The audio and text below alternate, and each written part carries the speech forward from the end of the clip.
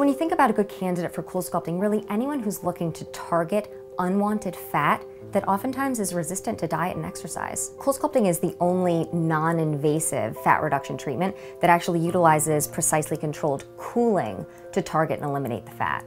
CoolSculpting was developed by Harvard scientists, and it's based on this process called cryolipolysis. Cryolipolysis is when you expose fat cells to very cold temperatures, and then the fat cells actually die off and they're eliminated from the body. The CoolSculpting procedure uses a patented technology. It uses controlled cooling to actually target the underlying fat, but it leaves the surface skin and the surrounding tissues completely unaffected.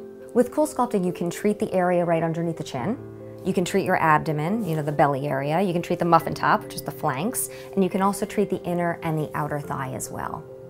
The fat cells, once they die, over the next few weeks, they're actually eliminated from the body. The body naturally processes the fat and then flushes the dead cells. Typically, a patient will see about a 20 to 25% reduction of fat in the area that's treated. On average, you tend to see the most dramatic results at about 1 to 3 months following the CoolSculpting procedure.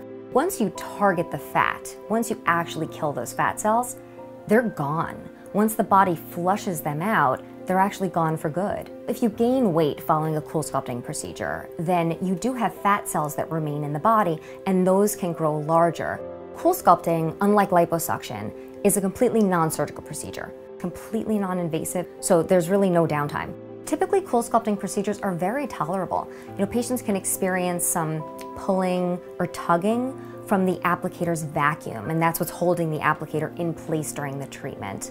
After that, you may experience a little bit of like a cold sensation, but that usually subsides within about 10 minutes once those nerves in the treatment area go numb. Afterwards, patients oftentimes experience a little tingling or stinging.